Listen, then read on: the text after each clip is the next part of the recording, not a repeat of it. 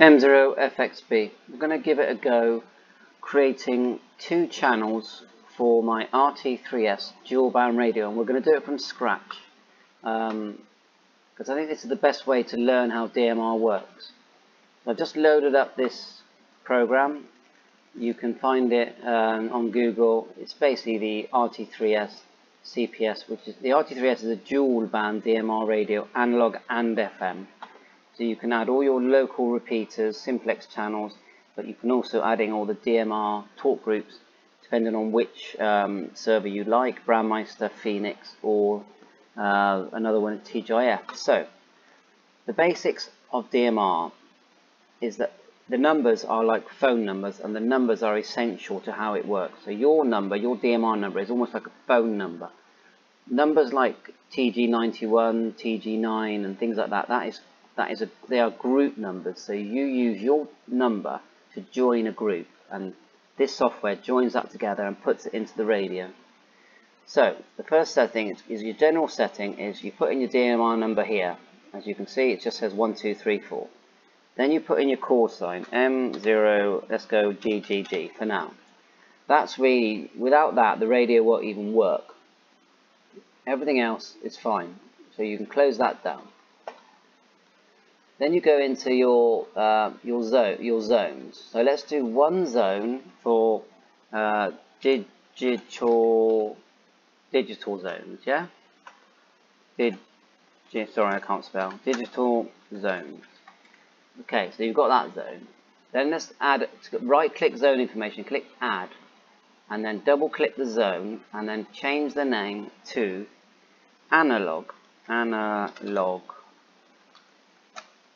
Zone. Okay? Right. Close that. It saves automatically. So you've got your 2 zones. So let's create a digital contact, because you have to put the digital contact number into this list here, because this is the groups that you'll be using. So let's say contact name, one number will be TG91. The call ID, which is the most important part, is that the number of that group is 91. Okay, add one more. Let's add TG9, and then the number of that group is 9. Enter that. So you've now created 2 groups, and these are for only digital contacts. So let's close that. So now you have to create channels and put them into your 2 groups. So let's create firstly a digital channel. So double click channel. The first one will come up straight away. When you double click it, the channel window comes up. So this channel is going to be called TG91. Okay, and let's say your hotspot is on this frequency here. It probably isn't, but let's just say it's on 4000 to save me having to type it all in. So there's your hotspot. Yeah. All you need to do here is select digital. You don't need any CTS and all that, because that's for your analog channel. So that will save. So save that. Okay. And then to add one more digital, we will go right click on channel, add, double click that, and then this will be I think we call it TG9. TG9. And it's digital. Oh yeah, the thing I forgot to add was when you create a digital channel, you have to select the color code which you'll get from the repeater keeper. So let's just say it's 3, and the slot, let's say it's slot 2. The reason there are 2 slots is the channel is cut in half, so more people can use the channel. The color code 3, look at that as CTCSS. It's the same thing. Right, but we do need to select the contact name on each channel. So this one is, I've called it TG9. We need to select TG9, and that is very important that you do that. So let's close that one down, go back to the other channel, 91, and we need to select the contact name. See, look, so this one's 91. It's very important that you do that, or it won't work. The group list is up to you if you want to add it to a group list. And then again, let's do color code 3, which again is like CTSSS, and then repeat slots 1 or 2. Okay, so you've got that in. So let's go into analog. Let's create an analog channel. Let's have a go. So there's our two zones. At the moment we haven't got an analog channel program. So go back to channel, right click, add. Let's call this one GB3WE. Okay? And look, analog. You can choose the power here. It's on high for now. CTCSS, let's set it to 94.8 on both.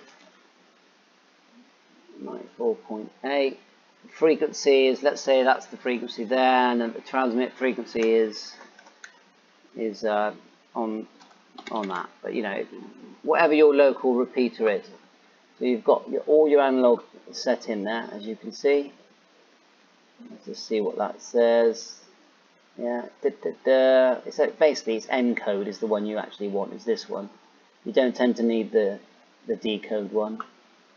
Probably just set, yeah, it doesn't matter because it will still work. So that's an analog channel you've created. So you can rename it GB3WE, done. And I've already created it. So let's create another one here.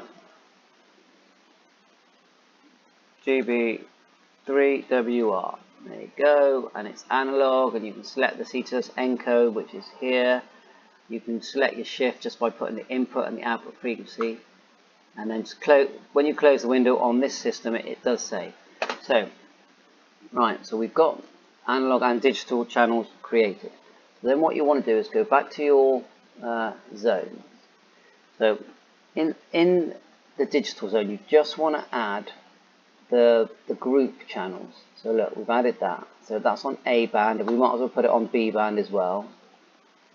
Add. That will appear on your radio when you send it to your radio. So close that, and then go to your analog section and see the analog zone. So, and then just add the analog ones into your A band and your B band. So it's up to you how you do this, but this is what you basically do. Okay. So now you're pretty much, the radio is now programmed with 2 digital channels, 2 analog channels, and obviously you could have 200. It's up to you. So now you will just send this to your radio, and then everything you've just done, you will be your own personalized radio. What I do is I add all the popular talk groups. I tend to use Brandmeister, but you know, it's up to you which server you use and what popular talk groups they have. And then I tend to add all my local repeaters within 30-40 miles, and there's only about 10, and then the radio is so much easier to use. I hope this helps. M0FXB.